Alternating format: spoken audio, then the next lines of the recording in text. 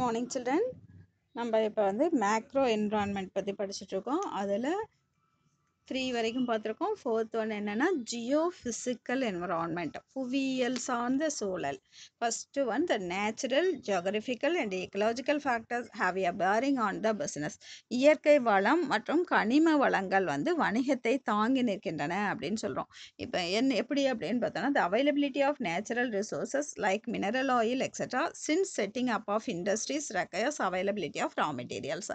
இயற்கை வளங்கள் தான் வந்து பல நிறுவனங்களுக்கு மூலப்பொருளை கொடுக்குது. இயற்கை வளங்கள் அதாவது கனிமம் மற்றும் எண்ணெய் அமைப்பதற்கான மூலப்பொருட்களாக இருக்குது. அப்போ இயற்கை இல்லை அப்படின்னா அந்த கனிமங்கள் கிடைக்கல இயற்கையில் அப்படின்னா இந்த வணிகம் எல்லாம் பாதிக்கப்படும்.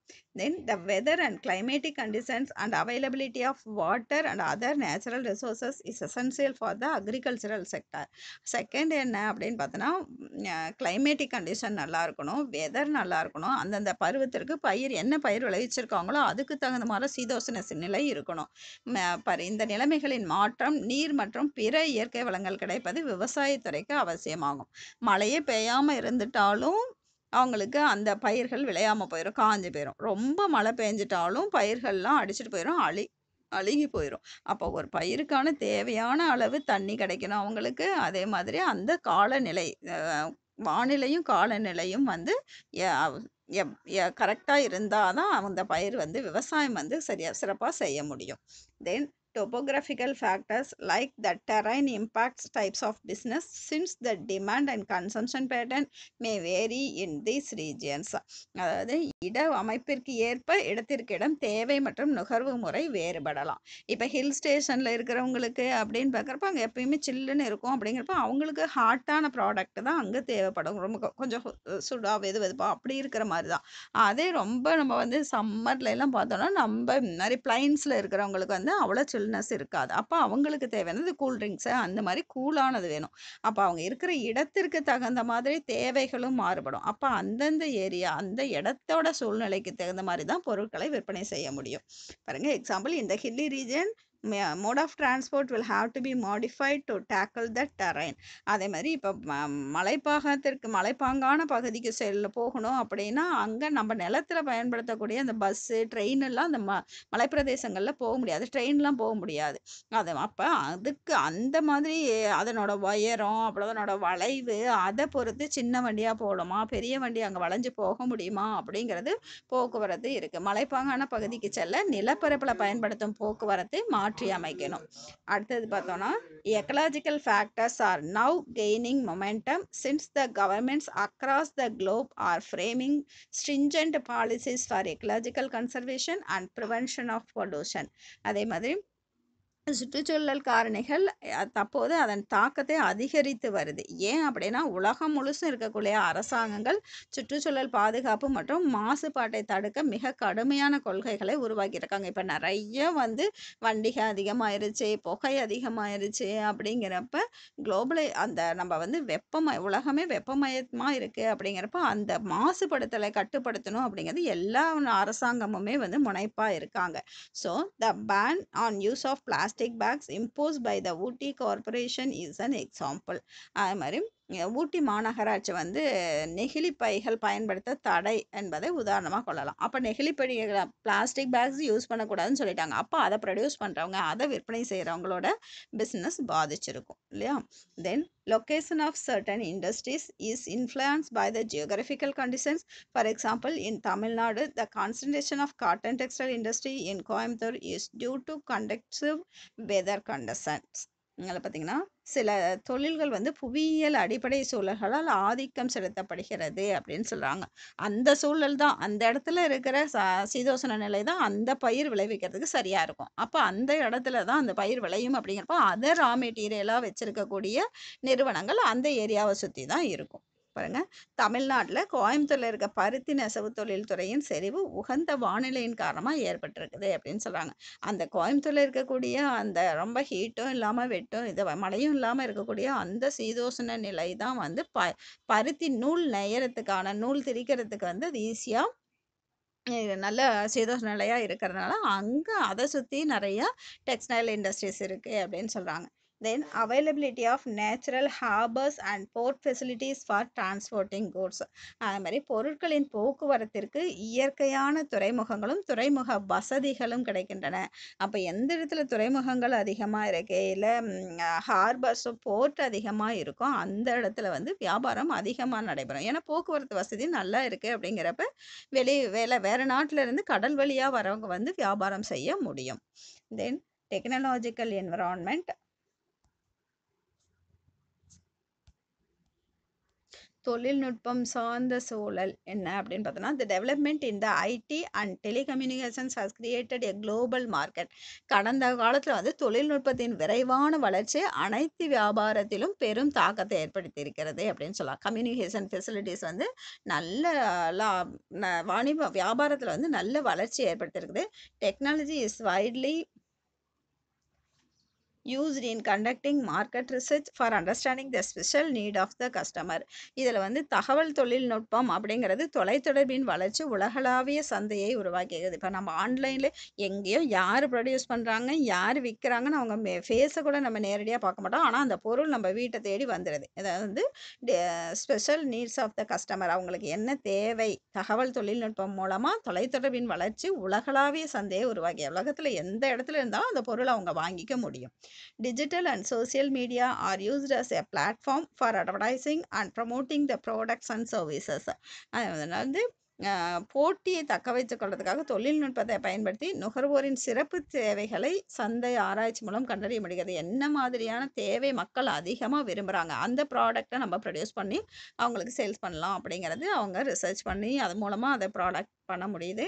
தென் வாடிக்கையாளர்கள் மனநிறைவு வியாபாரத்திற்கு முக்கியமானது. ஒரு சாட்டிஸ்ஃபேக்ஷன், ஒரு கஸ்டமர் சாட்டிஸ்ஃபேக்ஷன் தான் ஒரு வியாபாரம் வந்து சக்ஸஸ்ஃபுல்லாக அமையறதுக்கு காரணமாக இருக்குது. அதனால் அப்போ ஒரே மாதிரியான பொருட்களை வந்து வித்துட்டே இருந்தோம்னா அது சக்ஸஸ் ஆகாது. அப்போ புதுமைகளை படைத்து வாடிக்கையாளர்களை கவரணும். அது மூலமாக தான் வணிகத்தின் வாழ்வாதாரத்தை நிலைநாட்டிக் கொள்ள முடியும் அப்படின்னு சொல்கிறாங்க. அப்போ டிஜிட்டல் மற்றும் சமூக ஊடகங்கள் வந்து விளம்பரத்திற்கான ஒரு தளமாகவும் தயாரிப்புகளை விளம்பரப்படுத்தவும் பயன்படுத்தப்படுகின்றன. இப்போ டெக்னாலஜி வந்து பொருட்களை விளம்பரப்படுத்துறதுக்கும் சந்தைப்படுத்துறதுக்கும் ரொம்ப முக்கியமானதாக இருக்குது. Technology is used in managing inventory, storing goods in warehouses, in distributing goods and receiving payment. Technology எதுக்கு நம்ம பயன்படுத்துகிறோம் அப்படின்னு பார்த்தோன்னா, நல்ல அந்த பொருளை பற்றி நல்லா தெரிஞ்சுக்கிறதுக்கும், அந்த பொருள் வந்து பகுப்பாய்வு 2-3 பொருட்களை வந்து வச்சு நம்ம கம்பேர் பண்ணி பார்க்கறதுக்காகவும் பயன்படுது. அதே மாதிரி பொருட்களை நிர்வகிப்பதற்கும், உற்பத்தி செஞ்ச பொருட்களை வந்து வேர்ஹவுஸில் வச்சு சேமித்து வைக்கிறதுக்கும், அதே மாதிரி பணம் நம்ம ஒரு பொருளை விற்கிறோம், ஆன்லைனில் விற்கிறாங்க அப்படின்னா அதுக்கான பணத்தை பெறுவதற்காகவும் இந்த டெக்னாலஜி வந்து யூஸ் ஆகுது. இதில் பாருங்கள், the level of technology available within the country. பாருங்கள், the level of technology available within the country அப்படின்னு சொல்கிறோம். இது வந்து மாறும் சுற்றுச்சூழல் வந்து எப்படி உள்ளடக்கி இருக்குது அப்படின்னா, நாடுகளில் கிடைக்கும் தொழில்நுட்பத்தின் நிலை. நல்ல டெக்னாலஜி இருந்துச்சு அப்படின்னா நிறைய பொருட்களை உற்பத்தி செய்ய முடியும், நிறையா நாடுகளில் அந்த பொருட்களை விற்பனை செய்ய முடியும். அப்போ அந்த நாட்டிலே கிடைக்கக்கூடிய டெக்னாலஜியை எந்த அளவுக்கு டெக்னாலஜி டெவலப் ஆகிருக்கோ அந்த அளவுக்கு தான் அந்த வணிகத்தின் அளவும் இருக்கும். தென் rate of change in technology, தொழில்நுட்ப மாற்றம் விகிதம். இப்போ டெவலப்டு கண்ட்ரிஸ் அமெரிக்கா, ஜப்பான்லாம் பார்த்தோம் அப்படின்னா உடனே அங்கே பயன்படுத்தின தொழில்நுட்பத்தை தான் அவங்க பயன்படுத்தி ரொம்ப நாள் ஆனதுக்கு அப்புறம் தான் அடுத்தடுத்த டெவலப்பிங் கண்ட்ரிஸுக்கு நம்ம அந்த டெக்னாலஜியை கொண்டு வரோம். அப்போ அது மாதிரி அவங்க வந்து அது எவ்வளோ வேகமாக வளர்ச்சி அடையுது, தொழில்நுட்ப மாற்றம் எந்த விகிதத்தில் இருக்குது அப்படிங்கிறத பொறுத்தும் வணிகம் பாதிக்கப்படும். தென் டெக்னாலஜி அடாப்டட் பை காம்படிட்டர்ஸ், போட்டியாளர்களால் ஏற்றுக்கொள்ளப்பட்ட தொழில்நுட்பம். இப்போ காம்படிட்டர்ஸ் இருக்காங்க அப்படின்னா அவங்க என்ன டெக்னாலஜி யூஸ் பண்ணுறாங்க, நம்ம என்ன டெக்னாலஜி யூஸ் பண்ணுறோம். அப்போ அவங்க வந்து அட்வான்ஸ்டு டெக்னாலஜியை யூஸ் பண்ணுறாங்க அப்படிங்கிறப்ப அவங்களுக்கு ஒரு பொருட்கள் வந்து கம்மி விலையில் அவங்களால கொடுக்க முடியும், அவங்களோட வணிகம் வந்து சிறப்பாக இருக்கும். அப்போ நம்ம வந்து அதை விட கம்மியாக டெக்னாலஜிக்கு வந்து அடாப்ட் பண்ணுறோம் அப்படிங்கிறப்ப நம்மளோட வணிகம் பாதிக்கப்படும். தென் technology adapted by competitors. Then fourth one பார்த்தீங்கன்னா டெக்னாலஜிக்கல் ஆப்சலசன்ஸ், காலாவதியான தொழில்நுட்ப முறைகள். காலாவதியானதே அப்படின்னா என்னன்னா, முன்னாடி அவங்கெல்லாம் பயன்படுத்தி வேண்டாம், அப்படி இது பழசாயிருச்சு, நம்ம ஊரில் பழசாயிருச்சு வேண்டாம் அப்படின்னு சொல்கிறத தான் நம்ம வந்து அடுத்த கண்ட்ரியில் நம்ம பயன்படுத்துகிறோம், டெவலப்பிங் கண்ட்ரிலையோ அண்டர் டெவலப்லையோ பயன்படுத்துகிறோம். அப்படிங்கிறப்ப அது வந்து ஆல்ரெடி அவங்க மக்கள் வந்து அத பார்த்துருப்பாங்க. அந்த பொருட்கள் அந்த டெக்னாலஜில உருவான பொருட்கள பார்த்துருப்பாங்க. அப்ப அந்த முறையில அப்படின்னு பார்க்குறப்ப வணிகம் வந்து கொஞ்சம் கம்மியா தான் இருக்கும். அடுத்தது குளோபல் என்விரான்மென்ட் அப்படின்னு பார்க்குறப்ப உலகளவைய சூழல்.